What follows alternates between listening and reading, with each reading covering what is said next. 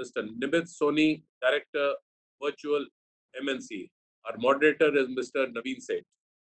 Good afternoon, all distinguished guests and learned audience on behalf of PhD Chamber of Commerce and Industry. First of all, please allow me to express my heartfelt appreciation to all our sponsors, starting AS Professional Advisory Limited UK and our supporting partners, Damak Properties Dubai, Krypton Global Investments, franchisee at 360 Realtors LLP, Sterling Finance UK Limited, and Virtual MNC in organizing this interactive session on much talked about subject in the current market scenario. Due to the pandemic, the overall international investments has taken a big hit, but at the same time, the future seems to be very promising. The world witnessed an increase of 31,000 ultra-high net worth individuals in 2019, taking the total number of such people, those with a net worth of dollars 30 million or more, to 513,200 as per the Knight Frank Wealth Report for 2020. This translates into a 6.4% jump over the year 2018.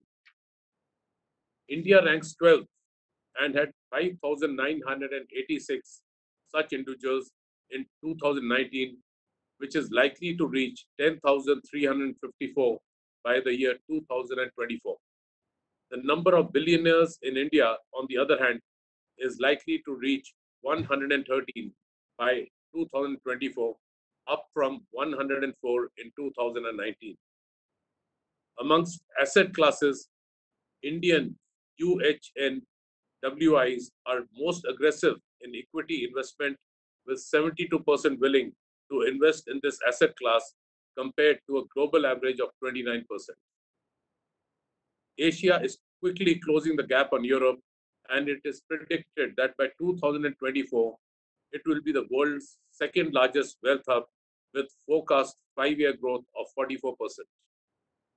Of the top 20 fastest growing countries, 6 are located in Asia, led by India with 73% growth, 5 in Europe, led by Sweden with 47% growth, and 3 are in Africa, led by Egypt with 66% growth.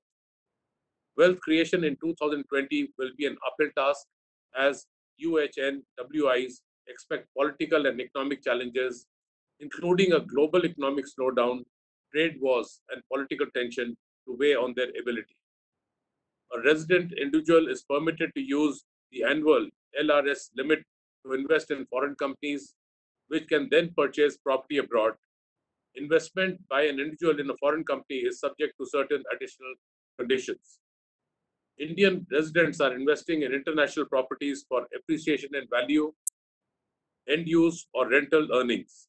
The stability of the Indian rupee and relaxation of fiat rules that permit Indian residents to invest overseas have further created an investment climate favorable for international real estate. Indian residents are able to purchase property abroad through a number of different routes. Each of these routes is subject to differing legal conditions and has differing tax implications both in India and the foreign country. Purchasing property abroad therefore requires a certain amount of structuring to ensure that foreign property investments are both legal and tax efficient. Indian investment in property overseas is becoming increasingly common these days. This trend owes much to the fact that overseas property has now become much more affordable for Indians. With many Indians finding their families scattered across the globe, many Indians are also buying properties abroad in order to visit their near and dear ones more easily. 29 years since the liberalization of the Indian economy in 1991, there has been a clear uptick in the inflow of foreign investments into India. Simultaneously, more and more Indians are seeking to expand their horizons and make investments outside the country. At the end, I would also request and recommend all the investors to practice due diligence before making any decision regarding taking up any international investment in international real estate, as PhD Chamber of Commerce and Industry shall not be liable for any decision or action taken by you based on or relying on the information provided in or by the presenter or the panelists during the GRE live webinar. With this, I would like to leave it with the experts from the industry to take things further in explaining the benefits of different options available for citizenship in different parts of the world. Thank you and wish you all a very fruitful and meaningful interactions. Stay healthy. Jai Hind. Thank you very much, Vice President Sir, for setting the agenda for today's webinar. So to take this further now, I would like to start with Ms. Mona Jalota, who is the founding principal for Krypton Global Investments. I would invite her to share her views on this.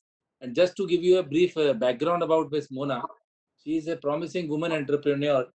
Founder and MD, is a passionate entrepreneur and a seasoned leader with over a decade of experience in her domain of marketing international real estate in India.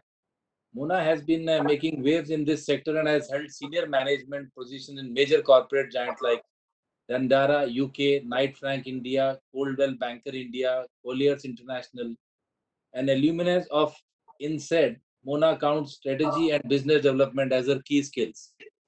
Her self-funded startup, Krypton Global Investment KGI, is uniquely dedicated Indian platform designed to showcase international properties, migrations, and investment opportunities. So I present to you Ms. Mona Jalota. Thank you, Naveenji, for the very, very kind introduction. Um, we are in very strange, opportunistic times. Even though economies around the world are facing challenges and struggles, for an investor, every challenge is an opportunity. I think the Indian market over the last, and I have been doing this for over 10 years now, and I have seen a lot of maturity of thought coming into the Indian investor psyche. Even though we cannot compete with the 72% of Indians preferring to invest in equity, the international real estate market has understood that the need of the ultra HNI in India is liquidity.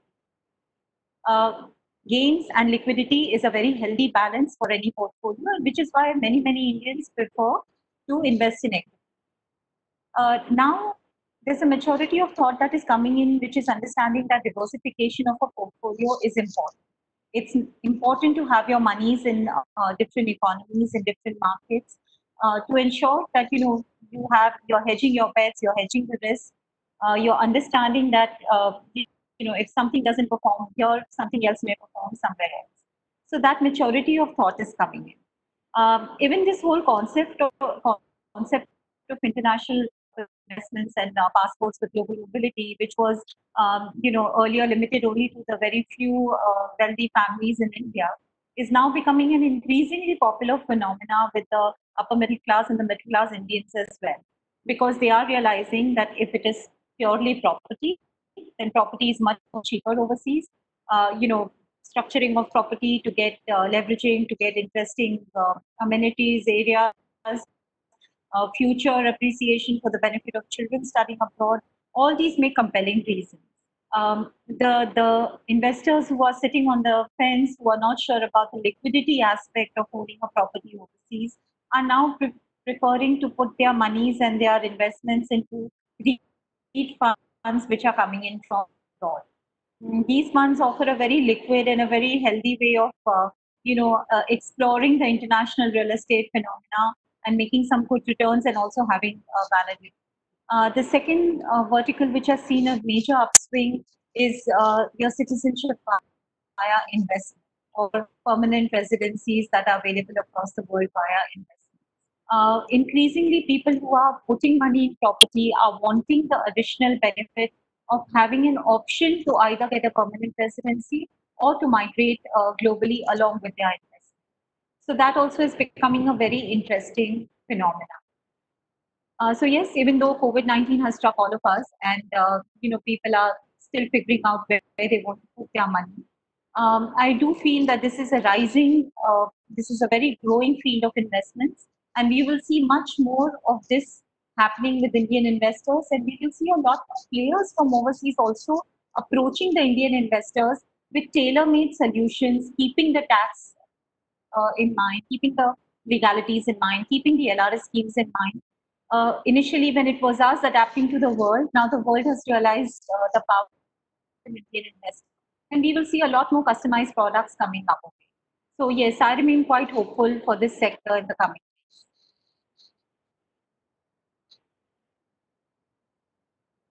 Thank you, Monaji, for sharing your views. And I think we have attendees. We will have certain questions. We have the question answer session. So to take this further now, I would now invite Mr. Sahil Kapoor, who is the national head franchisee at 360 Realtors LLP. So just to give you a brief about Sahil, Sahil is an MBA in sales and marketing with more than a decade of experience in real estate sector. He has been internationally awarded for his contribution in the field of franchise consultancy.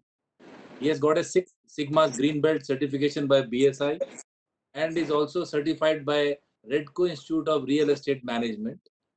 Being a real estate professional, Sahil believes in a continuous learning and knowledge upgradation. He has successfully completed few international courses like Accredited Buyers Representative ABR and Certified Residential Specialist CRS.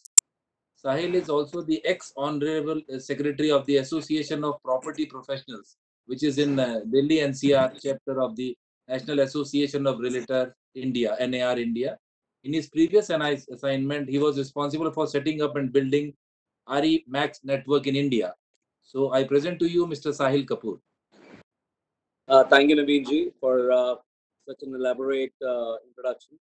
When we talk about international real estate, I think in the last decade or so, I think a lot of investors have finally explored and realized that yes, there is a place other than our home country also that we can invest in. Because prior to this last decade, people were really wary of investing abroad, and a lot of information was not there. I think with the emergence of certain IPCs in the country, with the emergence of certain organized real estate brokers in the country, and especially I think all credit to, as Mona rightly said, to DMAC, because they have probably, I think, created that impact in the market and made people realize that yes, international real estate investment is not a very, very distant dream. Also, I think there was a lot of confusion with regards to investors in terms of their mind. Can we really invest abroad? What is the kind of money that we have to go? And people usually thought that there'll be a lot of money which we'll have to put in if we think of investing abroad. But I think in the last 5 years or so, people have realized largely that Indian real estate, in comparison to international real estate, in terms of pricing, we are almost at par. In fact, some of the major markets like Mumbai, Bangalore, I'm talking about the main CBDs, some of the major markets like Delhi, I would say they are more expensive than even international investments. The biggest reason why people have looked at international markets, one is diversification, because as a prudent businessman, nobody would want to put all their eggs in one basket. So that's the reason people have majorly invested in properties abroad. I mean, everybody knows that in Dubai, Indians are one of the largest investors as an outsider. But in the last few years, a lot of other countries have also come into India, and they're looking at investors, they're looking at investments from India. As an example, we've been working with this organization from Bali. I mean, they're very, very prominent in Indonesia, and now they're looking at investments from India. The kind of rental yields these companies are offering, the kind of benefits these companies are offering, I think it's difficult for some of the Indian counterparts to manage those kind of rental yields, because in comparison to the rental yields, we're talking about residential 2%, 3% here in India. But any decent international property by a credible name, I think the rental yields are almost in the tune of 5%, 6%. And some developers have even gone on to the extent that they've offered a guaranteed return for almost 10% for a period of 3 years, 4 years, 5 years as well. Now, that is something which has given people a lot of added advantage, and probably another reason why they should invest abroad. Who are these people buying properties abroad? Major, I think, audience was ultra HNIs in the past. But today, even working professionals, some of the top professionals in organizations, and especially those guys, those business owners who have their children studying abroad, I think they're one of the biggest target markets for people wanting to invest in properties abroad. What has happened is, apart from US, apart from Canada, Europe, London, smaller destinations have pitched in. Thailand has come in big time in India, and they've been selling properties in India starting at 40 odd lakh rupees. I mean, in 40 lakhs, it's difficult to afford a property in any of the metros in the country. And at 40 odd lakh rupees, today you can afford an international property in a market like Thailand, in a market like Pattaya, which can be used as a holiday home, which can be used as a timeshare basis, and you have somebody to manage your property as well. So there are a lot of advantages which are being offered, right from rental yields, right, to some kind of an adjustment in terms of cash. I shouldn't say it in the public platform, but I mean, that's the reality which is happening, right? Then apart from that, there is somebody to manage your property. The rental yields are pretty high. Your occupancy rates, because of those destinations being holiday spots, are very, very high. So you can use that as a summer vacation home. You can use that as maybe a home for any of your friends and family who are visiting abroad. So multiple reasons are there. And today, when mortgage in India is very, very expensive, people have an option of buying a property abroad at a much lesser mortgage pricing, because we are sitting at what, somewhere around 8 to 9%. But if there is an availability of cheap mortgage, which a lot of developers are supporting at 3%, 4%, while buying any foreign real estate, that gives another additional capital edge to any investor. So there are multiple reasons why people are investing abroad. But what has been the biggest change in the last couple of years is destinations other than the most prominent one like London, Dubai, the other destinations have opened up. Abu Dhabi has now come into India and they're trying to sell their properties here. Thailand has come into India, right? Indonesia has come into India. So a lot of countries are eyeing investments from India because they feel that yes, globally, we are probably the top 5 real estate markets wherein they can expect investment from ultra HNIs back in their hometown. That's it from my side for right now. Thank you very much, Sahil, for sharing your views on this. And I'm sure you will have questions because I can see they started in the chat box. So we'll take it later. So now I would like to invite Mr. Syed Irshad Rahman, the head of sales, Damak Properties, Dubai. So just to give you a little background about Mr. Rahman, Mr. Rahman worked with the top developers in Dubai for more than 15 years in real estate. An overall sales experience of 20 plus years. He is handling multi-billionaire USD portfolios of clients from India, Europe, Africa, Far East, and other countries. Currently, he is working with Damak Properties as head of sales. Damak Properties, as we all know, is a leading developer from Middle East based in Dubai. And Damak is partners with Trump International Golf Clubs, Fendi Casa, Paramount Pictures, Versace, Cavli, and a lot more. I think Rahmanji would be touching on all those subjects. So we would like to hear a developer's perspective on this. Mr. Rahman, please. Thank you so much, Mr. Naveen. It's a pleasure to be on this platform today with a respected guest. You almost gave a background about the MAC. Am I audible? Is it clear? Yes, very much clear. All right. I'll just give a small brief about Damac Properties, and then I'll talk about the Damac vision about the market. Damac started in 1982 as a private developer in UAE, and our chairman, Mr. Hussein Sajwani, is a man behind this company. Today, we are one of the biggest and the largest developer in the Middle East, with more than 29,000 units delivered and around 33,000 homes is under construction at the moment. We have developed 50 million square feet plus more huge projects, which are the master development for the MAC, which is the MAC Hills and Ampere Oxygen. And we are partners with some big names like Trump International Golf Course, Versace, Rotana, Radisson, Cavalli, and Tiger Woods. So these are the brands which are associated with the MAC in terms of, adding their brand value to our portfolio. Coming back to the discussion, see, a lot of people, they invest in Dubai. The reason is they want to get a good return, ROI, which even today Dubai market is giving 7 to 8%. Also, the security is the most important thing today. If you look at around the world, people, they have a lot of money, but still they have different terms of safety for the family. So people, they do come here for the safety as well. And the most important thing is the residency.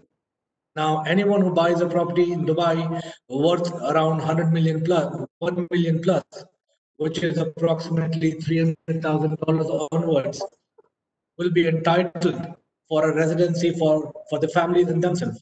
Now, most of the people we have seen from India in the last 4 to 5 years are coming here because of the residency and also is a tax free. So they're going to save a lot of taxes if they start a business here, if they start working. Now, in last 1 year, coming back to the theme of this forum, a lot of people started buying it. Hello? Hello? Yeah, so we can hear you. Yeah, okay. So a lot of people we have seen even from the small cities from India, they started buying in Dubai. The reason is as the location of Dubai is very close to India compared to Europe, America, and Far East as well. Now it has become a second home for a lot of Indians, especially people from Delhi, Bombay, Hyderabad, Chennai, Bangalore. They all would like to have assets here in Dubai. Dubai offers a world-class living. One of the most important, reason people they invest in Dubai is because of the infrastructure, safety. These are the two important things apart from being a tax-free country. Lot of new education universities have started in Dubai. Almost from all over the world, there is a representation of the education here in Dubai. So these things make Dubai a very good place for investment, and you feel at home. Uh, there are more than 200 nationalities in Dubai. They all live here in harmony. We don't feel that we are a foreigner to this place.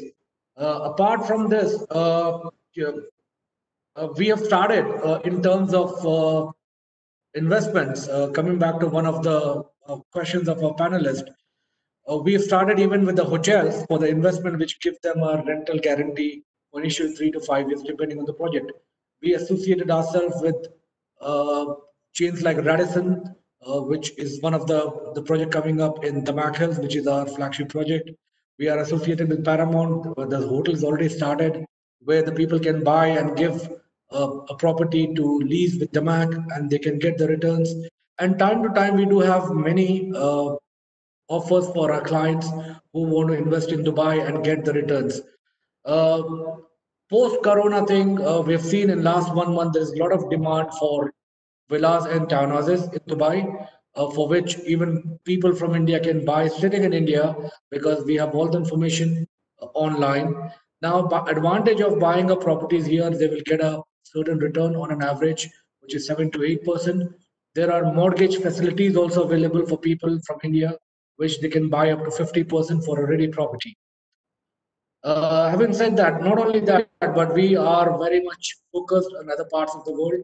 Africa is one of a key market. A lot of people they do buy here because of the residency. Lately, we've started in Europe. We've seen a lot of traction from Italy, US, and few other countries. So Dubai is a place, a home for everyone. We welcome everyone here. We are thankful to the vision of our His Highness Sheikh Mohammed Al Maktoum, who's a visionary leader. And the way we dealt Corona, it's adding value to all Dubai at the moment. We are probably one of the few countries who started so fast. We come back on track. Everyone is back to office now. So we are looking forward to a very good start again. Uh, Apart from that, we do have a few master developments, which are the Macals and Akoya Oxygen. These are the huge projects in terms of area. We do have the villas, townhouses, apartments, service apartments, also the service, fully furnished villas. The portfolio is huge. It's definitely a good time to enter in the real estate market of Dubai because the prices are very good at the moment, which is probably, frankly speaking, the properties in in India, places like Mumbai and Delhi is probably more expensive, but Dubai properties are quite affordable at the moment. This is it. I would like to thank you again, everyone, for giving me this opportunity to be with you guys today. And I'll be very happy to be in touch with all of you in future as well. Please feel free to get back to me if you have any queries. Thank you so much. Thank you very much, Mr. Rahman, for sharing your views. And we look forward to have many more such webinars and then maybe physical event as well soon with you on. Sure. We normally have a lot of events in India. So whenever things get normal, definitely we'll come back to Delhi, Bombay, and others. to have our own event. Sure, sir. Thank you very much. Thank So you. now, friends, I would like to invite Mr. Anuj Sethi, the founder and managing director, AS Professional Advisory Limited, UK, who is also our webinar partner for today. So just to give you a little background about Mr. Anuj, he has an extensive experience in property finance, having worked in real estate property credit for over 7 years. He has worked at a debt fund, ICICI Bank UK and RBS. He is involved in loans with a value of between 0.1 million to 30 million pounds for residential construction, financing and lending against income producing properties across the following sector like residential offices, retail, student accommodation, hotels and warehousing. He has been involved in various transactions where investors from India have acquired properties in the UK, having previously worked at ICICI Bank. He is also keen to work with investors who are looking to acquire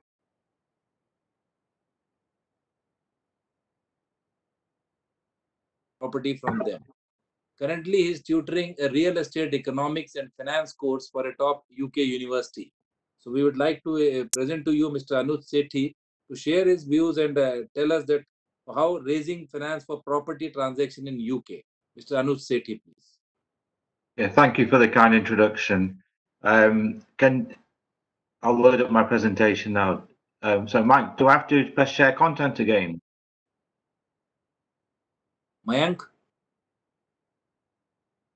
Sorry, can you see my screen? You can share the content now. I have already made it present. Okay, sorry, one sec. Sorry.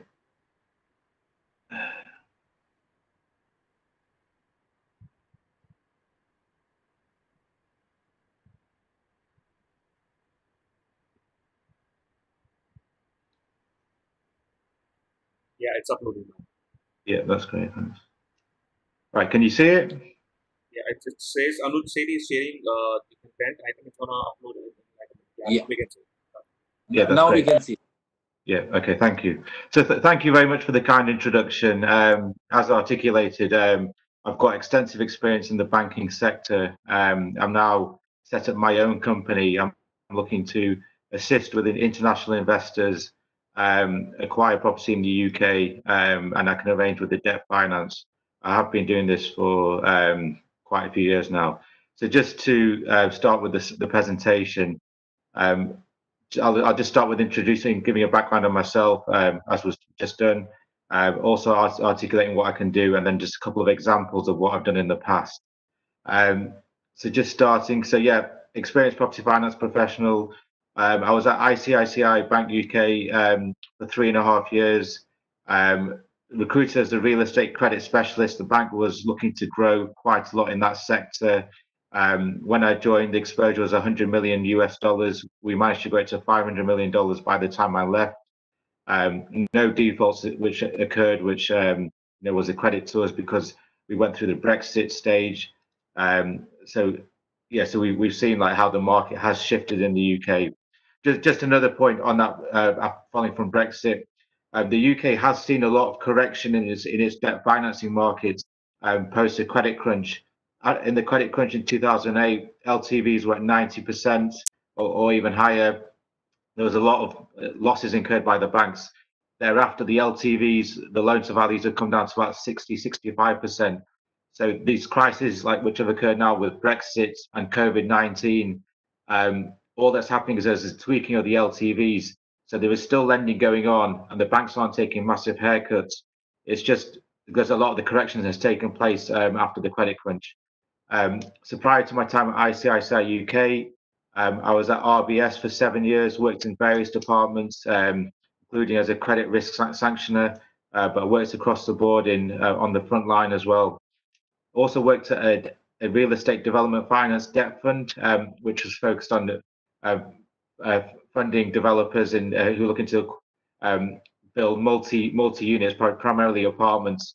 I have also got experience on funding single high value houses in rich and extremely valuable areas in London. At the moment, I'm also tutoring a real estate economics and finance course for the London School of Economics. It's a short finance course. I'm involved in that at the moment, which is, for me, it was a key personal aspiration. So I'm doing that at the moment. Just moving on. So the types of transactions I worked on, in terms of construction financing, multi-unit schemes, so apartment blocks, high-value houses. I think in the UK at the moment, with the current situation with COVID, there is a shift towards high-value houses because people have realised that they're stuck in their houses, in their personal residences. They don't want to be stuck in two-bedroom apartments at the moment. They want to have a 3 or 4 bedroom, a 2-story house. So there is a growth in the UK in that sector.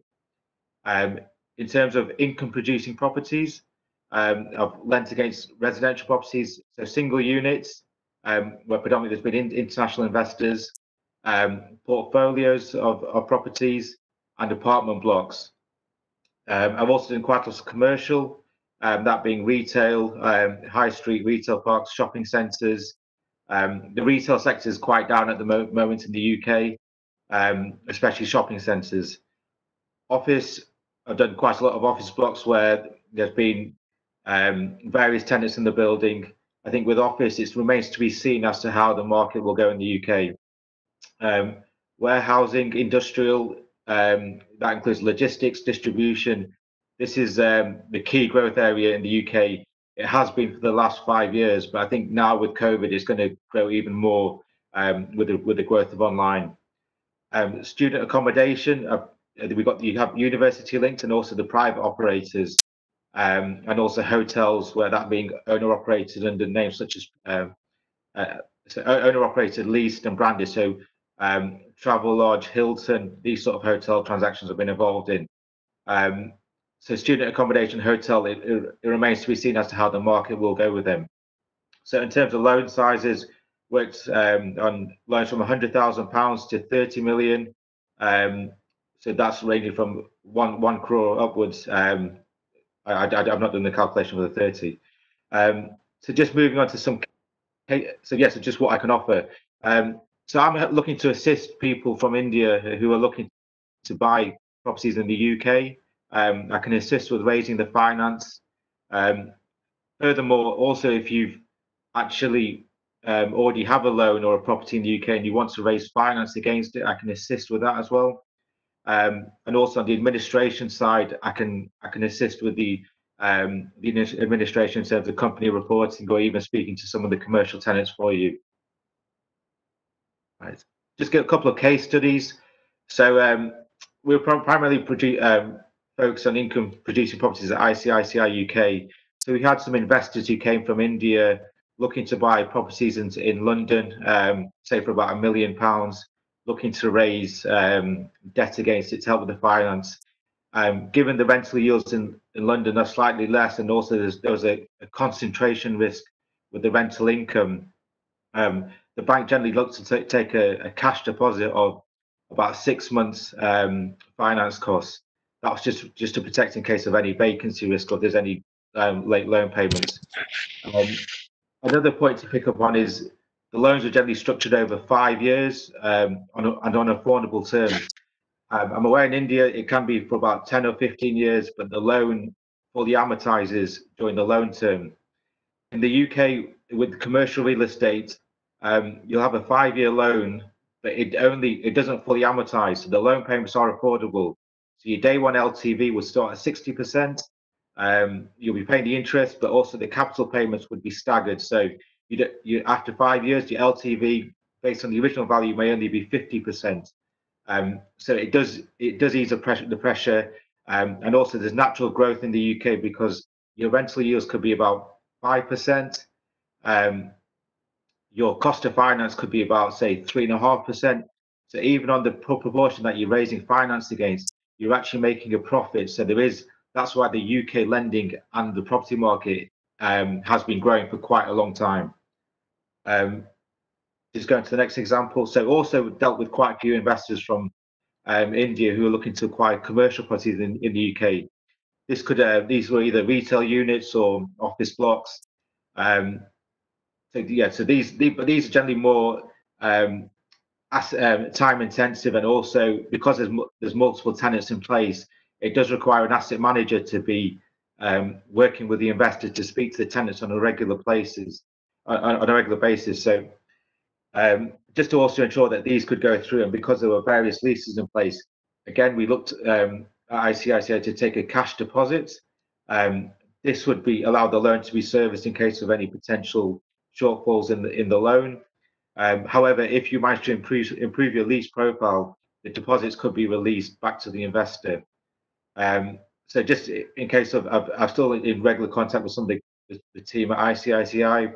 I think the LTVs now are generally below 60, but I think that with the current situation, it could be around 55% LTV. Just moving on. If you've got any questions, feel free to reach out to me. I've got my contact details here as well. If you can maybe take a photo of it. My personal mobile number. I'm available for WhatsApp messages, and also my email address and a website. Yes, and that's the end of my presentation. So any questions, feel free to reach out to me. Thank you, Mr. Anuj, for sharing your views. I think in the question answer session, people will be having certain questions to ask. So thank you once again for sharing your presentation and being with us today. Yeah, so to take it further, now I would like to invite Mr. Kamlesh Rajput, FCCA founder and managing director of Sterling Finance UK Limited. So just to give you a little background about Kamlesh ji, Kamlesh Rajput ji founded Sterling Finance in 2001. He was also the Chief Financial Officer at SS Systems UK Limited, Managing Director of Sterling Will Writers Limited, Acting Business Consultant to Dolphin Seminars Limited, Managing Director of Curry on Business Limited, Governor at the Ashton Sixth Form College, External Examiner at the University of Wales, Newport, Treasurer at Bharatiya Vidya Bhavan, Manchester, as well as the President of Gujarati Rajput Samaj, Birmingham, UK. His career started as an honorary lecturer in banking and business at the MS University, Baroda, India. In 1986, Kamlesh joined the banking sector in the areas of foreign exchange and financing import-export trade. From 1986 to 1992, Kamlesh worked in London, Birmingham, and Manchester. So I present to you Mr. Kamlesh Rajput.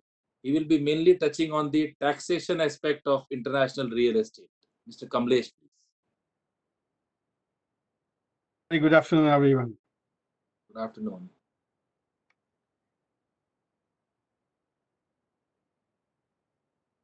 Can you all see my screen now? Yes? We can see that, yes. Okay, yes.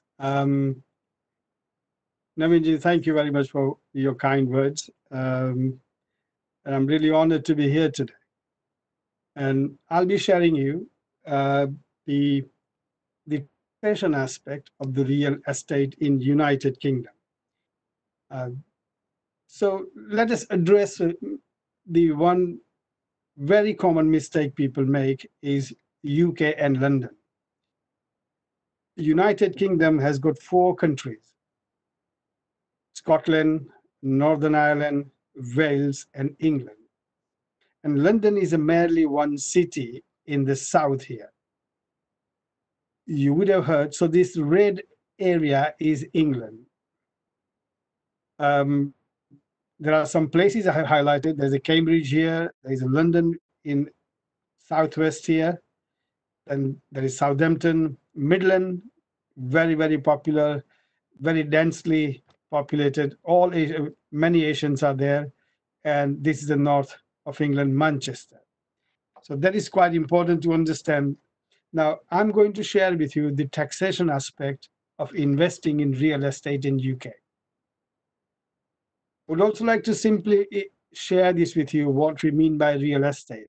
You can buy a land, because in this country, land and building can be bought separately. You can buy land and building together. And there are 3 types of properties. One is residential, one is commercial, which is office buildings, and the other is industrial buildings. The taxation of that depends upon the type of property, but it also depends on the type of ownership. The taxation is different if the property is purchased by the individual, or is the property bought by a group of people, maybe family members or friends or the associates. And the tax is charged as per the ownership of the shares in the property. And one of the most efficient way of investing in real estate is to incorporate a limited company. So these are the taxes which will happen during the process of buying and selling the property. So the first one is stamp duty, land tax. So every time you buy the property as a buyer, you have to pay percentage of stamp duty. There are different laws in Scotland. There are different laws in Wales and Northern Ireland as well. This is a one-off tax at the point of purchasing the property.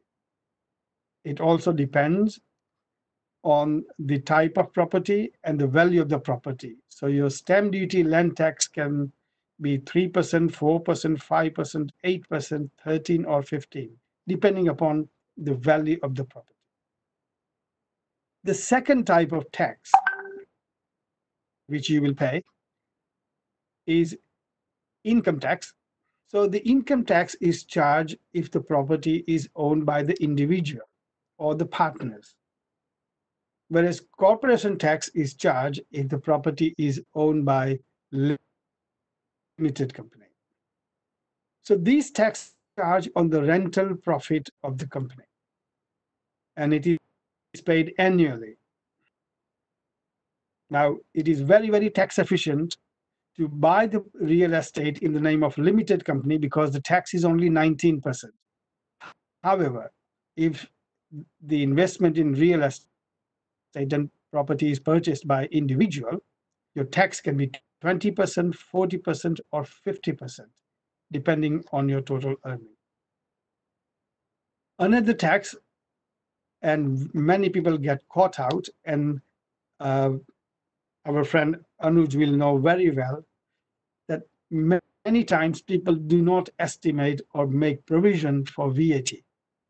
Some properties, there is a VAT, and it's a very complex tax regime in UK when it comes to real estate. So it is generally exempt. But there are some properties that you have to pay VAT at the time of a purchase, and VAT in United Kingdom is 20%. The next tax is capital gain tax. Capital gain tax arises when you sell the property. When you sell the property, the capital gain tax can be 28%, 38%, depending upon your status, taxation status. And it also depends the use of the property. If you buy the property and if you live in the property for a certain period of time, there are certain exemptions. The next one is inheritance tax. I get many cases like this, that parents, they buy the property and sometimes something happens to parents, one of them departs from this world, and the share or the entire property passed on to the children. Inheritance tax is very unforgiving at 40%. This can be avoided. Absolutely, this can be avoided if a careful tax planning is in place. The next one is a business rate tax. So this is when we in India we may call it as a house tax or housing tax. So every year the local authority charges you these rates, which covers like policing, fire, the cleaning and road services, all the services provided by the local government. So this business rate, for the small businesses, many of them are exempt, but the rate is still there. And it is very important when you make a real estate investment that you buy the property, you find out which area has got either zero business rate or there is a concessionary business rate.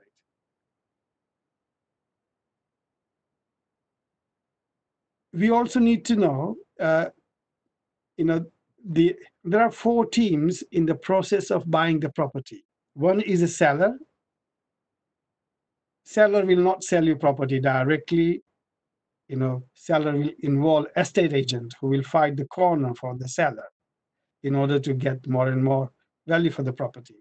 And seller will have to appoint a solicitor to sell the property. The process of selling the property, it is also known as conveyancing, which cannot be done by individuals. It is a legal process, so the lawyers are involved on both the sides. Second team involved is yourself as a buyer. You will have your own solicitor. You will also need your accountant and your tax consultant. The third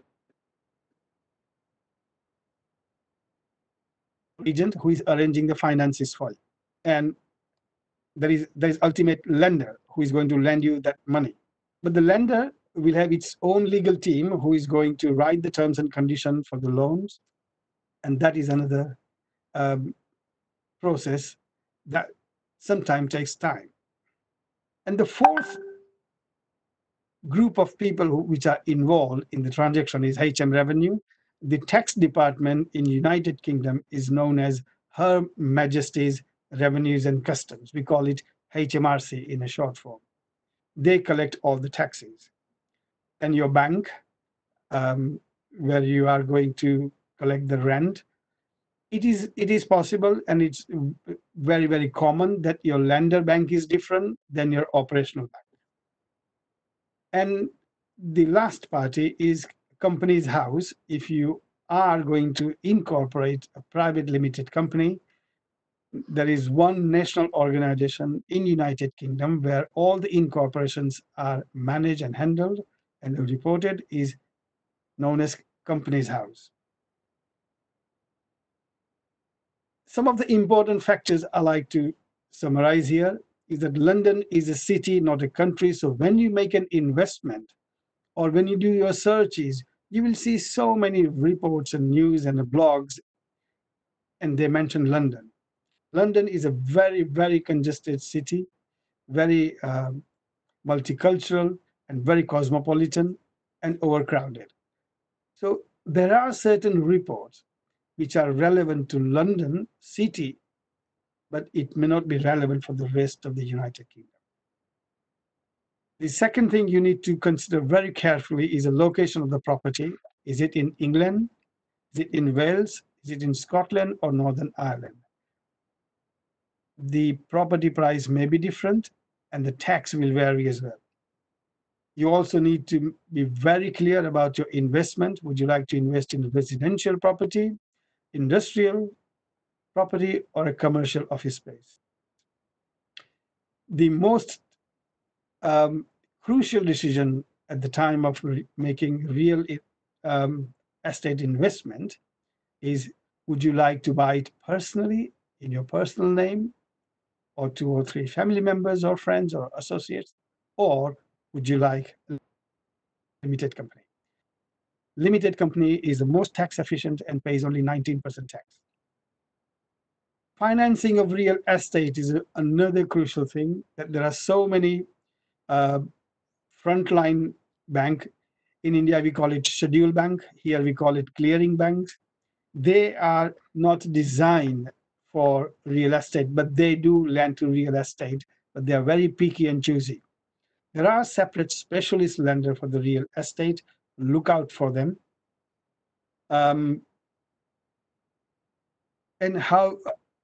who is a lender is quite important. And is the lender, there are various types of lenders as well for various sectors as well. For example, if you are a manufacturer, if you are buying a manufacturing property, there are specialist lender for the manufacturers as well. You also have to have a clear strategy. It needs to, property, real estate, we all know, is a long-term investment. So there is no quick fix on it. So you do have to be patient about that. And you also have to have clear strategy, which area you want to buy the property. And one of the things I like to reiterate here is, as an investor, you may be looking into various countries in Europe, maybe in US as well. But London has a most tax efficient, transparent, a safer place to invest as well, and very good growth.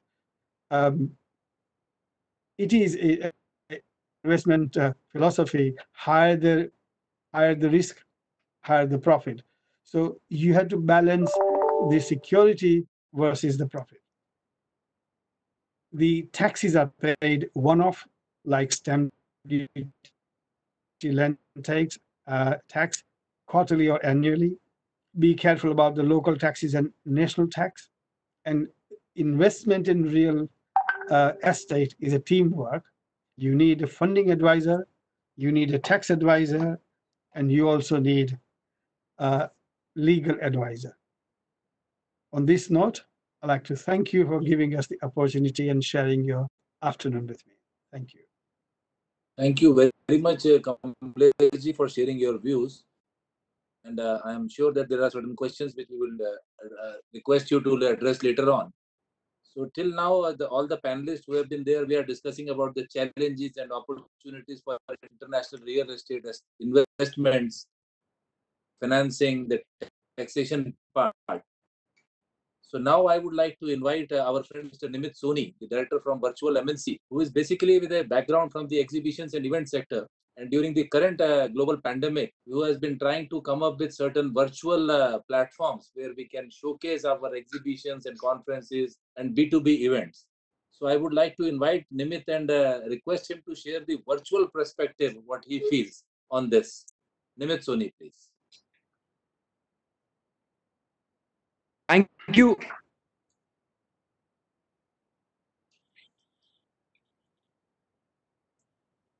Yeah, Nimit, please go on. Are you able to hear me? Yes. Okay, I was facing some issue. Okay, I hope my voice is clear. Yes, it is very clear. First of all, thank you for introducing me, and thank you, PhD, for inviting me over to talk on the virtual perspective on the real estate. Good evening, everyone. I am Nimit Soni, and I represent Virtual. So before we can discuss how a virtual event platform can benefit global real estate players, I would like to briefly introduce myself. So for the last 12 years, I've been handling our family business legacy of over 65 years by the name of Parasol Studio, and we are pioneers in the country. And I'm myself third generation in our family run brick and mortar to provide infrastructure services for different scales of events from small to really large ones. Our business has very important role during any large scale exhibition, conference, or government summits in the country before COVID-19 time. We have been primarily providing infrastructure and other services on turnkey basis for physical events. In the last 65 years, we have never ever seen such a time when there are no physical events happening. So keeping in mind the COVID-19 times, we wanted to change as per the current situation, and we have added value from our traditional brick and mortar system with online events platform. So we have developed a new platform. So before I take you through this platform, I will take you through some images.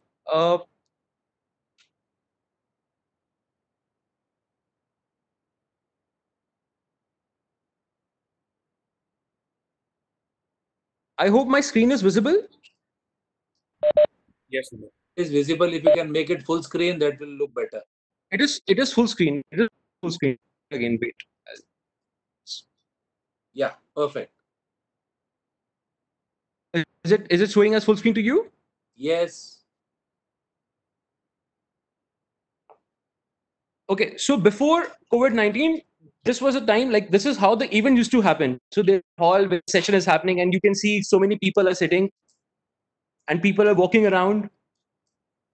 A physical infrastructure event which has been created. People are taking pictures. Registration is taking place outside the exhibition hall.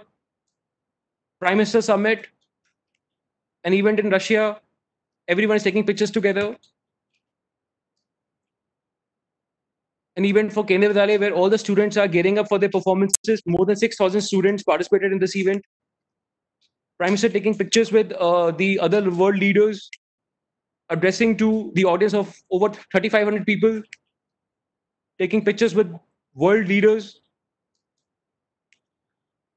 International Solar ASEAN Summit, Solar Alliance. So these are the thing of a past for time being. So during COVID times, we thought that let's make best of our time and resources, and let's pledge not to and do some. So what we can do for global real estate players, we can connect clients, present them your projects, help people make their choices for real estate. How it is possible? So this is our platform. What are the advantages of using an online virtual platform? You can engage participants in real time. There's no software required. You can measure engagement and return on investment. You can customize your own venue. The attendees can access the event from any of the devices and across the globe. There's no commuting which is required. So primarily, these are the three services which we offer, but I will quickly jump to some snapshots. So for example, this is your virtual event lobby. So I can actually take you through the live demo also, but today we have. So this is a snapshot of a virtual event lobby. This lobby is entirely customizable. You can have your project's branding here. You can talk about, you can have a welcome video message which could talk about your projects, or a group of builders can come together and participate. Expo. So all these things are possible. Few more designs of the lobby. There's a live information desk wherein you can ask live questions if you have sample of the lobby design. So as you are actually going to the live event, you'll be feeling the live as you're in the hall. So for example, you're inside the hall, you're attending a session, or like how we are doing, it is possible to attend a session in this hall. So, for example, you've got a couple of. So, for example, when we talk about UK or Dubai, so one hall could be, focusing on Dubai, the other could be focusing on London, the other could be focusing on probably on Singapore. So, all these things are possible, and basis on each focus sector of the region, we can focus on projects. It is possible to do one by points. So, one is the video, the other is a product brochures. We can also do one-to-one in this platform. You don't need any external application to do interaction. Possible to schedule a call. Appointment is possible to do things. It is possible to chat. So whatever were the features of a physical event, we have tried to on the platform. You can scroll through different booths. These booths could be different. So for example, you could talk about one of. So for example, when we talk about DMAC from Dubai, so this could be one of the projects. This could be other project. This could be other project. This could be other project. So based on each project, you can have a sales representative marketing that project when you do exhibition on platform.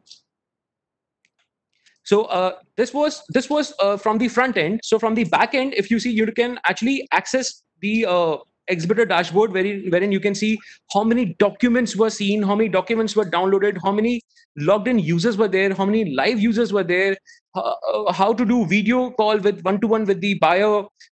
So all are possible. So before the clock strikes 4 o'clock, Mr. gives a. I will just run a quick video. This even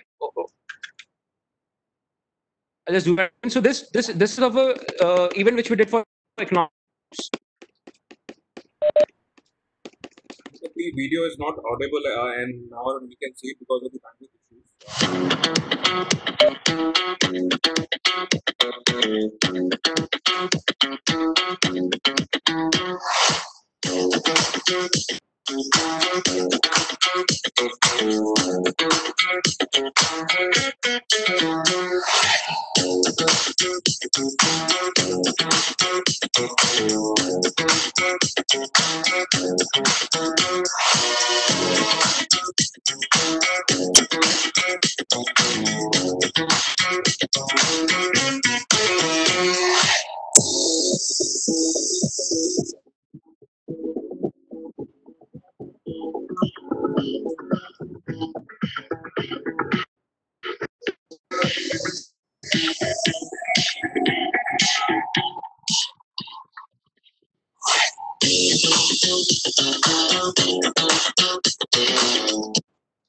I hope the video was visible. Yeah, Nimit, it was, but I think there is if you can share the link of this video with all, that will be more appropriate. Okay, I think there was a lag in the video because of WebEx. So, Maybe. yeah. So basically, through our platform, you can have a 3D experience of a event, and you market your projects to the prospective clients across the globe. And it's a very easy and simple approach, and it's cost too. And if you have any queries, you can just write to me, and I'll be very happy to answer. Thank you, Naveenji, for inviting me over.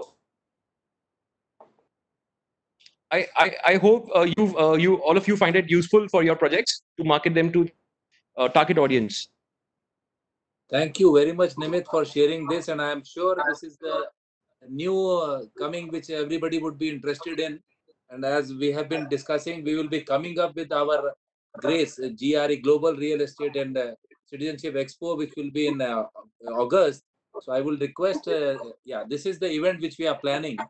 This will be on the same platform what Nimit was just showing. So this will be in August, and we will be sharing more details with all of you and request you all to participate in this and attend this event. So thank you very much to all for sharing your views. And I think now the floor is open for question and answer. So we have already a lot of questions in the chat box, which we have seen. So before that, I would like to invite Mr. Surinder Kalra, who is our co-chairman for International Affairs Committee for Gulf. And I invite him to share his views and also ask his question. Mr. Surinder Kalra, please. Good afternoon, everybody. You can hear me? Sir, we can hear you and see you, sir. Okay, thank you. Good afternoon. In fact, Naveenji, I'm really thankful to you for such a wonderful invite at the last moment. I'm going to speak extempore. I don't have a PPT to immediately share with the audience, but I really liked the PPT of Damak, Mr. Ershad, Mr. Anuj Sethi, and Mr. Kamlesh Rajput. They were very good.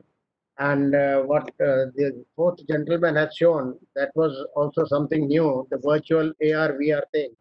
That was very good. Now, I would introduce myself. We are a firm of chartered accountants, 40 years of experience, and we have been working for real estate companies and consultancy companies like CBRE and JLL. We have handled a lot of projects in the real estate in Chennai called Tidal Park, and then in Kolkata and Delhi, Noida, and even Gurgaon. We have dealt with international companies also, and almost all the aspects what Mr. Anuj Sethi and Kamlesh ji were telling, the taxation part being chartered accountant, and now there are certain niche areas which our firm handles, which I would like to coordinate with Irshad ji, Anuj ji on. We handle there are a lot of cases coming up nationally, domestically, in the domestic market as well as in the international market on arbitration and mediation in the real estate sector. And so if there are anything, we can help you on those things. And one new thing which we have learned, the real estate companies in China, there is a province 350 kilometers south of Shanghai called Jiangsu. There are a lot of real estate companies there. As far as the technology and other things are concerned, they are very much using the high-end IT thing called blockchain in construction, as well as for Mr. Anuj for giving or getting them bank loans for real estate purposes. The blockchain is a technology in which it's a public key and a private key where they can work.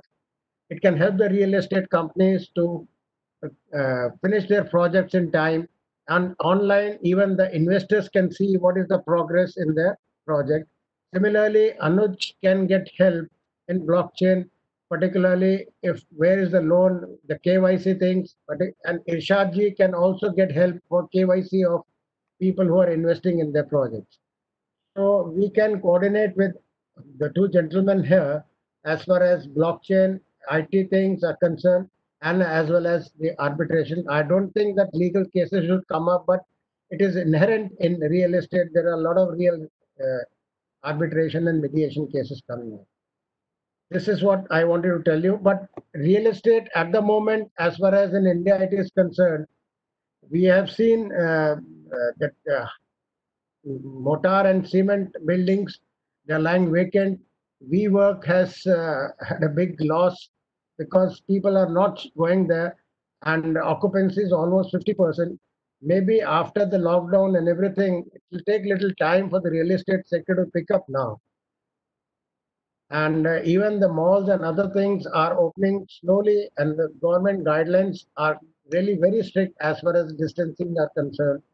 It will take little time for the real estate sector, both residential and commercial, to come up as far as COVID-19 is concerned in India.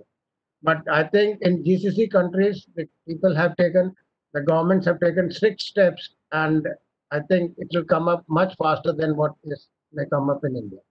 Thank you very much. Thank you very much, Kalraji, for sharing your views. So, Irshadji, would you like to comment on what Mr. Kalra mentioned?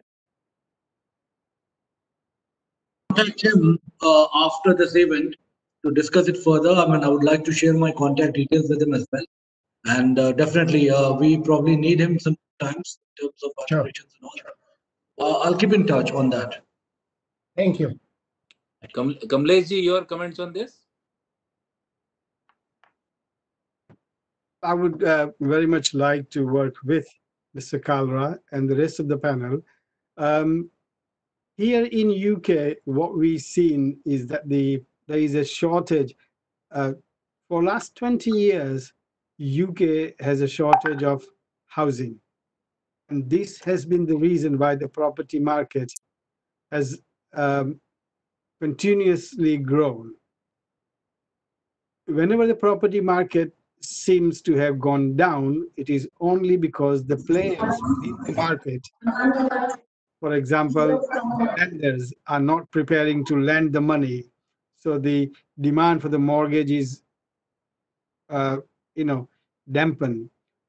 However, the real fact on the ground is there is a shortage of housing in this country. There is also a shortage of commercial properties here as well.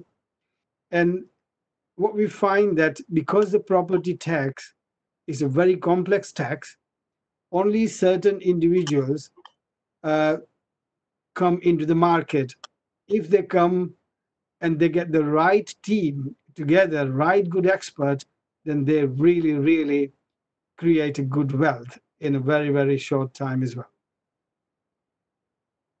Thank you, Kamleshji. So I think now I would like to invite Mr. Vivek Agarwala from the attendees. He has certain questions to Mr. Rahman. So Mayank, can you unmute Mr. Vivek Agarwala?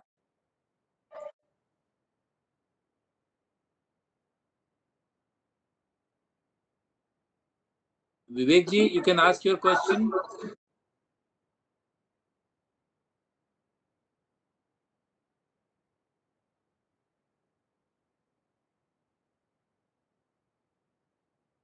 Mr. Rahman, I think Mr. Vivek has just left, so he has put certain questions in the chat box. Yeah, I think it's mainly about the price drop in Dubai residential compared to pre-COVID in December 2019. I think it's too early to talk about price drop in Dubai because we are still under COVID now.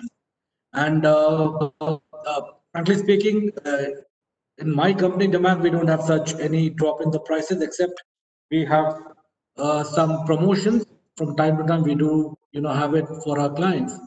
In general, yes, I think overall Dubai, there is probably around 5% to 10%, which could be one of, a drop, but overall things are okay at the moment. Okay. And his another question was, which country would be more lucrative between Dubai and Mauritius post-COVID to invest in residential property from rental return point of view? I always, answer it as Dubai because Dubai is, I feel, the best place to live and invest. Because first of all, it's again tax-free. I've been to Mauritius many times.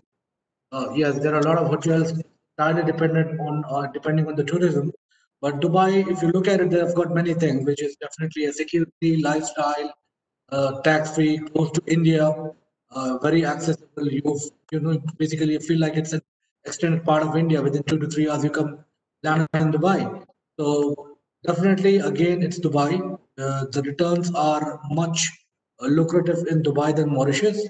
Mauritius is mainly, even if you buy a villa, I don't think, or an apartment, it's quite expensive compared to Dubai. So with the same amount of money, you can multiple investment and double the ROI. Good. I think other questions already, Anuj has already replied to Mr. Vivek on the investment either in London or in Portugal. He has already reverted to him. So I think I would like to invite Mr. Vikram Doshi. He has asked certain questions. So Mayank, can you unmute Mr. Vikram Doshi? Yes.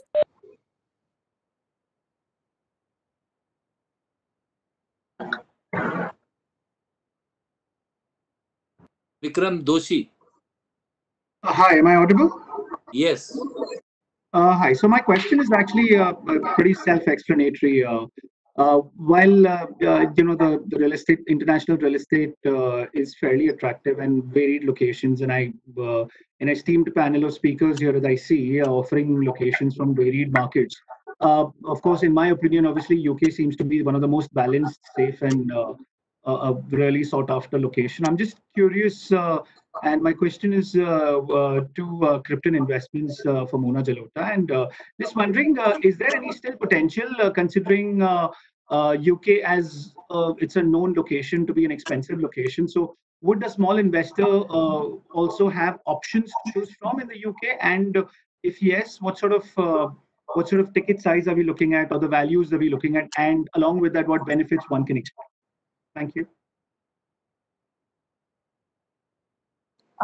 So Vikram, yes, like one of the panelists earlier explained, UK has a lot of different countries, and London is just one of the capital city in England.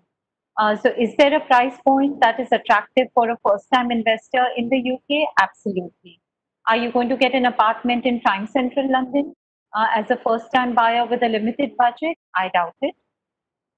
But there are several other locations in the north of England or in Wales, in Scotland, in many areas where you would have a starter apartment for as low as 80 lakh Indian rupees. Definitely these, come under the purpose-built accommodation sector, as we call it, and usually you would find students' apartments or care homes in this particular genre. But yes, for a first-time investor with a limited budget, UK has a lot of options to offer. And also, you're right, UK is a very stable market. It's been a mature real estate market from several decades.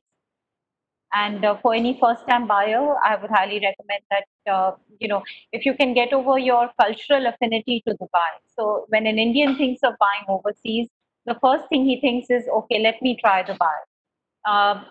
If you're a mature investor and you want to try another stable market, then of course, UK is a very good option for you as well. I hope I've answered your question.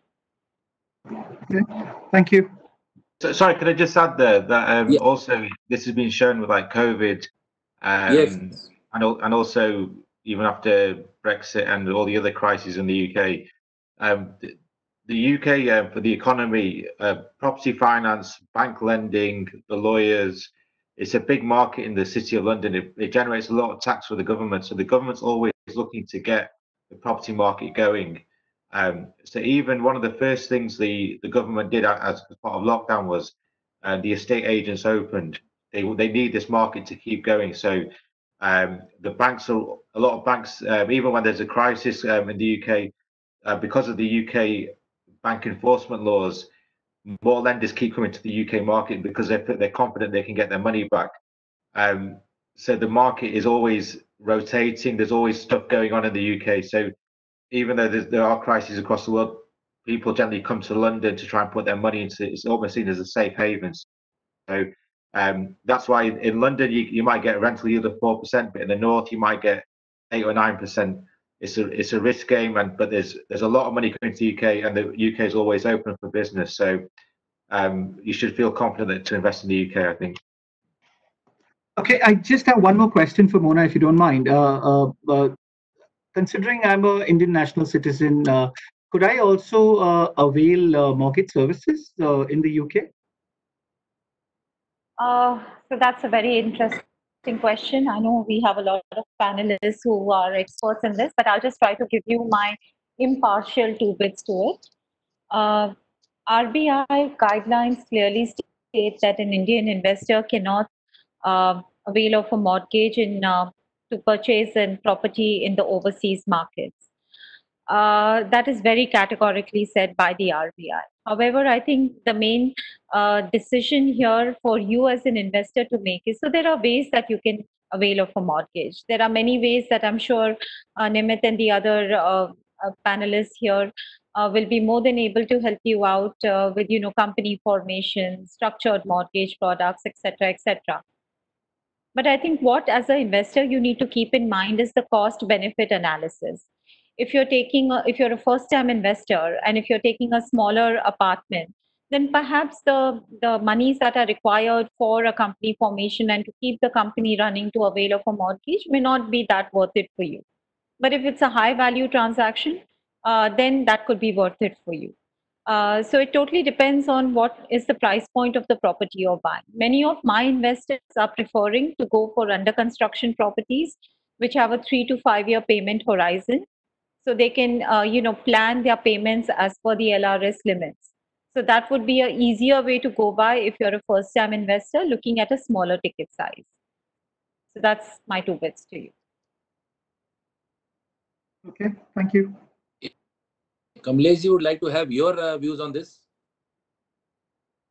You need to unmute, sir. Thank you for the question. We have managed to help many investors, and what we have seen that those investors, they have one thing common, that they are entrepreneurs themselves. So funding is a less issue for them. However, those who are seeking the funding, I'm sure Anujji will also share that yes, it is possible to get the funding here. The loan to value, what Anujji mentioned, LTV, is 60% maximum. There were days before 2008 that bank used to lend money up to 90% of the value of the property, or sometimes 100%. Those days are gone. So the banks are ring fence their risk, and they would not be happy to lend more than 60%. But I would also acknowledge Monaji's point as well. If you want to invest, look outside the London. There are many properties, there are many developments also coming up, and look out economic zones as well, because economic zones are specially selected by the government where there are lots of tax breaks are there. So that is one way. Also, if you do not have the full money, then I think you could get into a partnership with one of the UK citizen or a friend that you have, and I think over the period of time you can buy him or her out. That's a possibility.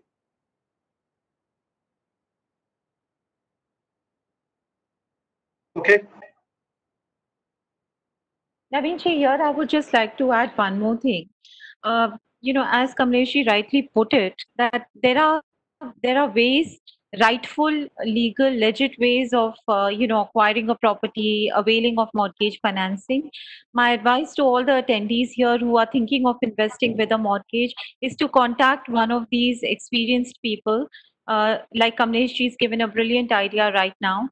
You may find a very, very customized solution to match your needs. Go with the rightful partners is what I would like to say. Thank you. Sorry, just as well, yeah, as Kamlesh just said, and also Mona, that there are various ways of doing it. The market for investment is a lot more fluid. Owner occupation in the UK, there's a lot more regulation, because if it goes into stress, the bank doesn't want to be kicking someone out of their property. That's where the bank tends to be. In terms of structuring, the way that UK tax laws have changed, it's actually more beneficial to buy a property in a limited company as opposed to your personal name, because you'll be charged. The tax will be higher in a personal name. As a result, you'll also get more debts against a limited company. So while there might be a slightly more added cost, I think generally the benefit is outweighing the cost at the moment to buying a limited company. In the past, I've seen people buy it mainly for investment purposes, where they rent out the properties, but also businesses are buying properties in the UK that can be commercial. So there are various options available. So I think as a team we can get together, and if you've got any questions, just reach out to us and we can look at a structure for you. May I just add one more last thing, Navinji? Yeah, please come. I'd like to share that we all have one thing common, and that's the Indian DNA, and we don't take no for an answer. So we find the solution, and I think we are very good at that. I have never come across a problem that is brought to us and we haven't found the solution. The solution may not be the one that you originally would have sought or would have been thinking, but we do find a solution. And Monaji, I thank you for reiterating the point. You need to get in touch with the right, knowledgeable, competent partner who can help you to do that. Thank you.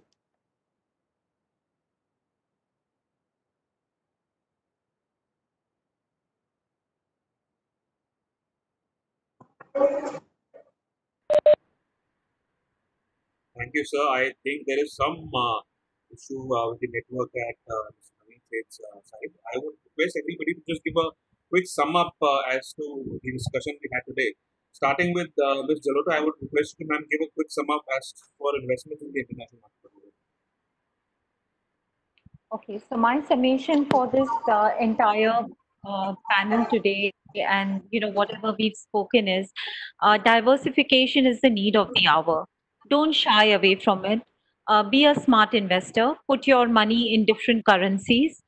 Property is a great way to diversify into international markets. Understand what is your requirement of a property first. Are you buying it as a holiday home for self-use? Are you buying it for your child who may soon go to that country to study abroad? Are you buying it as a pure investment? Once you have your mind clear on the purpose of buying that property, regardless of the fact that you want to diversify, I think there can be many attractive options and rightful solutions given to you. And of course, like I said earlier, partner with the correct people. Every solution is not generic. It has to be customized as per your situation. So talking it out with relevant partners is extremely important. And all I would say is, this is a vertical here which is only set to grow. This line of investment is only going to grow higher, and be a part of it and enjoy the benefits over a period of time. So that's my summation for this panel. Thank you so much, ma'am. Thank you so much, ma'am. I would also request Sahil to give his view on this as well, because we are yet to hear from him. Of course, the question that were asked. Sahil, please, over to you. Thank you, man. I think one of the things which people need to take care of while buying an international property is that which country are they going to be buying that international property? Do they have any business connect over there? Do they have any family connect over there? How close is that particular country from the home country in which they operate out of? Then you need the right consultants to guide you right, because the process is complicated, right? There could be different laws, which could be very, very different from what your home country can have. The developers could have different payment plans. Mortgage, as everybody suggested and decided, that could be a little complicated from what your home country would offer. Third, there are many other new destinations which are right now available on the offer. Southeast Asia is one destination. As I said, Indonesia is coming in, Sri Lanka is coming in. We have a lot of properties from Thailand which have been coming in, and they offer a pretty low ticket size, starting with as low as 40 lakh rupees.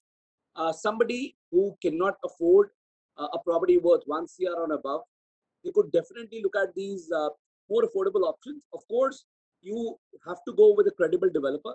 You have to look at the developer's background, because sitting at a remote place in India, you would not be completely aware about who you're buying with. So it's very important to have a reliable consultant involved who has a presence both in the Indian market and the foreign market.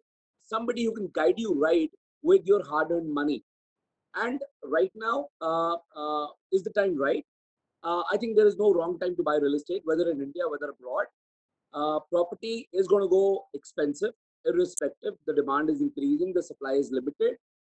Uh, as far as the pricing is concerned, Indian properties are equally expensive as foreign real estate is. So people who are thinking of looking at international properties as an option, I think the time is right. The developers are giving the best possible offers because the global economy, everybody is under a little bit of stress.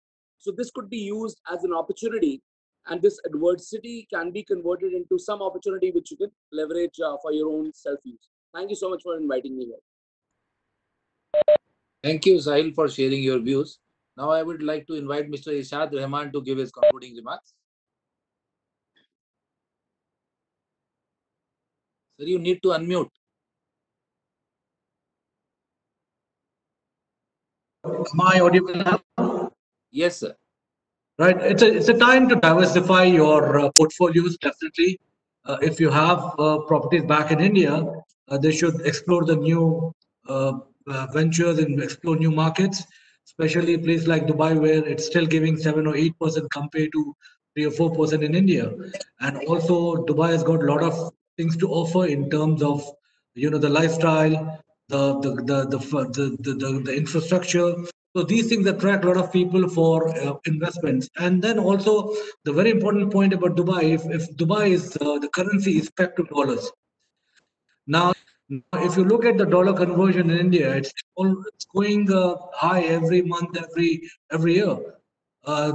Here in UAE, the dollars are pegged to dirham, so you should have your portfolio in international currency as well, which is in USDs.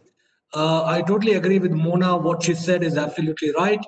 You need to find out what exactly you want. You need to find out which developers you can work with. Working with a very good developer in terms of investing with them is very important because only an experienced developer wherever in the world can manage the things properly. It's not only building a property but also post completion the way we have to manage the properties as well. Joining an international brand definitely get you more appreciation in terms of returns. That's proven all over the world. Whenever you are associated with any international brand, whether it's fashion, cars, or any other thing, your property value goes up. So this is one of the reason also a lot of people they invest in Tamac. I definitely recommend people from India or all over the world to look at what we have and talk to us. I'm very thankful to all of you to inviting me for this forum and hope to keep in touch with all of you guys. Thank you so much. Sorry to interrupt. Thank you very much. Sorry to interrupt. Just a quick question, Mr. Ishad, DMAC UK or DMAC Dubai? Which one should invest in? Sorry, Dubai? DMAC UK or DMAC Dubai? I'm from Dubai. No, which one should invest in? Because you have properties in both the areas now. Yeah, we do sell also UK. So, See, Dubai, we sell everything. We have projects wherever we have, we sell it. Great, sir.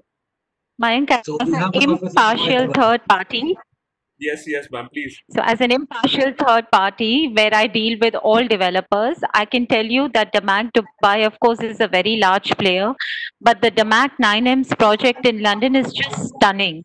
So I would encourage people to look at both jurisdictions, and I am completely impartial. I work with all developers. So this is just a tip from me to the investors. I hope Thank you so much, Mona. I'll get in touch with you post this event and we can discuss more on it.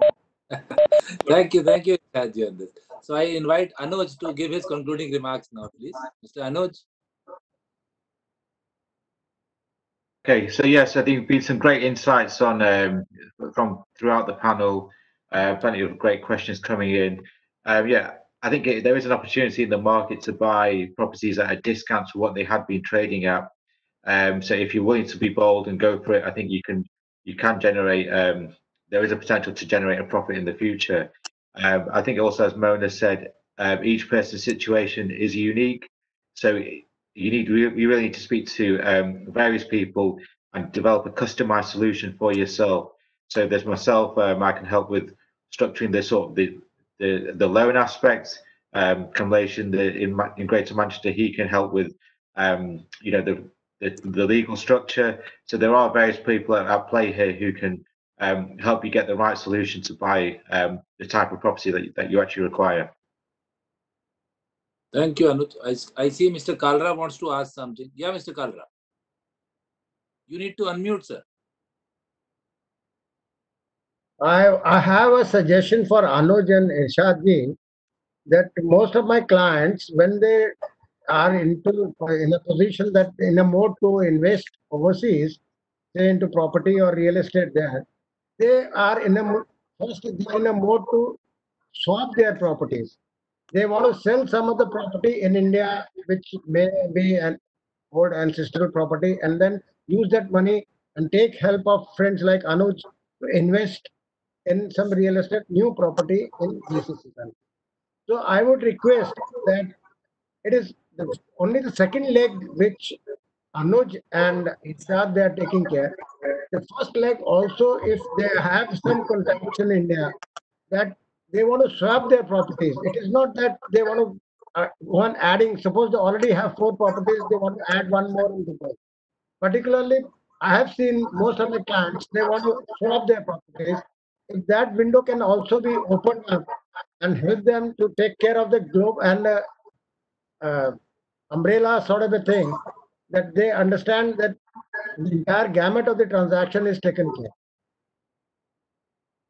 Well, you mean, sorry, you mean to say that they want to exchange the properties from India to Dubai? No, they don't want to exchange. They want to swap it in the sense they want to sell the property in India and then use that money somewhere in investing in Dubai or in other country. Take help of Anuj also to pull the money. Yes, see, selling the property in India, you know the way how to sell it. Coming back to transfer the money to Dubai, you have LRS, which is by RBI. That is $250,000 per annum. Now, when they buy a ready property in Dubai, we do have the payment plan, which goes for 2 or 3 years. Yes. So they can take the help of payment plan. This is without interest. So they can sell the property. They have 2 years time to pay the money, right? $250,000 is close to $1,000,000 a year. So within 2 years, they can finish $2,000,000 property. And that applies for each family member. So if there are 3 family members who've got $250,000 each, they can put $750,000 a year. So this can be solved easily. It's not an issue. No, that is what I'm telling. Such transactions should be taken care. It is taking care. I mean, these things are happening. The chartered accountants and the bank, they plays an important role. Obviously, there are taxations back in India where they have to clear everything. And I don't think you need to justify as long as you pay 250,000 to buy a property outside India. It's allowed. Yeah. And just another thing also, if I'll you just said they've got, if they've to got, add. sorry, please. Yeah. So, Kalraji, I'll just like to add one more thing. I completely understand where you're coming from. This is a challenge which I face a lot as well, where the clients say, look, I have a huge property portfolio in India. Is it possible for me to get, liquidate this portfolio and then invest it overseas? And I know your intention is to understand whether there are NRI connections that our esteemed panelists have in their jurisdictions who may be interested in purchasing some properties in India, and whether they can play a role of a mediator in such situations. Exactly. So just to clarify, this was what Mr. Kalra meant. And sir, I would just like to add in one more thing that, although this would be an ideal situation, but in my experience of a decade of working with various partners internationally, they probably would not like to get into the transactional aspect of real estate.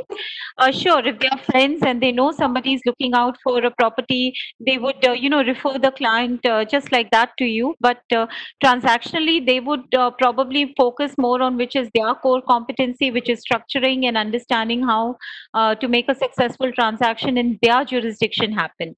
But we have a very strong network of Indian Brokers Association. And Kalraji, whenever you have a case like that, please do call me up. I'm sure within me, Sahil, all of us, we have enough brokers who will help your clients liquidate their Indian portfolio. Thank you. And sorry, can I just add? I think another way to think of it is if they got existing property in India, can they get a loan against that property to raise the finance? and it gives you more liquidity. So that's another option. So there are options available.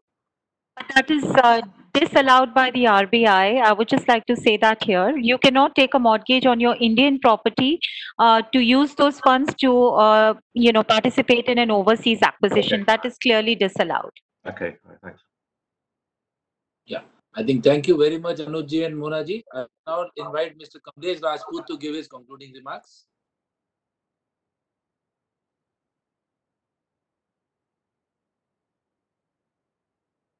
Thank you very much for the invitation. I like to be very simple in saying, take a balanced view. Your investment needs to be safe and it needs to grow. And you need to balance what type of property, but also which country, which region, the economic condition, the political stability, and the financial strength of the region is quite important as well. You also need to be very clear about the many investors do a lot of due diligence about the property and the funding, but they pay little attention about the due diligence of the engaging partner which they are working with. It is quite important that your engaging partner is competent, knowledgeable, and ethical to make sure that your investment advice is absolutely impartial. So that's what I would suggest. That make sure that you have a right team with you. Thank you for the invitation. Thank you very much, Kamlesh ji. So just before we conclude, Nimit, you have something to say as conclusion? Thank you, Naveenji, for having me here, and I hope that my presentation was useful for everyone. Basically, through this platform, you can market your clients, prospective clients across the globe, without any, without any difficulties of traveling or commuting, and for you also don't have to travel. And in case of you, if you need to have a live demo, you can just send me an email. I've sent my email address in the chat box, and my team can schedule a live demo for you, and we can discuss all the integrated features in detail once we do the live demo. Thank you once again for having me here. So thank you very much. So before we conclude, I would like to, on behalf of PhD Chamber of Commerce and Industry, thank one and all for being with us today. Though the Honorable Prime Minister was addressing there, but still I can see we have 40 people with us. So business has to go on. So this is what I think I take it that way. So thank you very much. Thank you, Anuj ji. Thank you, Kamlesh ji. Thank you, Irshad ji. Thank you, Mona. Thank you, Sahil. And thank you, Nimit. Thank you very much, Kalra ji, for being with us. And we look forward to have more sessions with you. In 10 days, I think there's a second time, Kamlesh ji, we are having the session together. Mona ji, we have been doing it. So I think regularly every 2 weeks, we'll be having these kind of sessions. And soon the exhibition, which Nimit was mentioning, we'll be doing it in August and want to have participation from you all in that. Thank you very much once again for being with us, and look forward to have more meetings with you, and be safe and be healthy. Thank you very much. Thank you.